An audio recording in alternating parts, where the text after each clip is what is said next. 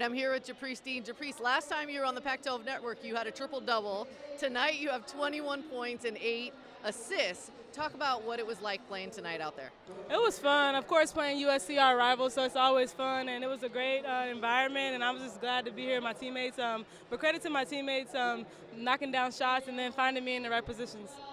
You did a nice job. You're putting on a clinic with the passes in the first half, but talk about the defensive intensity you brought in that second half to kind of put the game away. Yeah, I thought that Coach Cori challenged me really in the locker room at halftime, so I thought I'd bring it out and bring more intensity on the defensive end. Now, you're a senior. You got that extra year back, which I'm super excited about. But talk about Charisma Osborne, your freshman. What has impressed you most about her so far this year? I think just her mindset. She's just so mature and her work ethic. All summer, this past summer, she was texting me every single day to, can we shoot, can we shoot? And I was like, of course. So her work in the dark is paying off now. All right, that's awesome. Last question, Pac-12 play. Talk about how tough it is to play in this conference and what this first win means to you.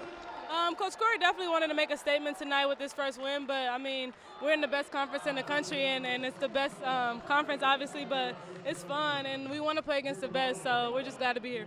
Well, you guys really showed that you're one of the best tonight, so thank you and good luck this season. Thank you.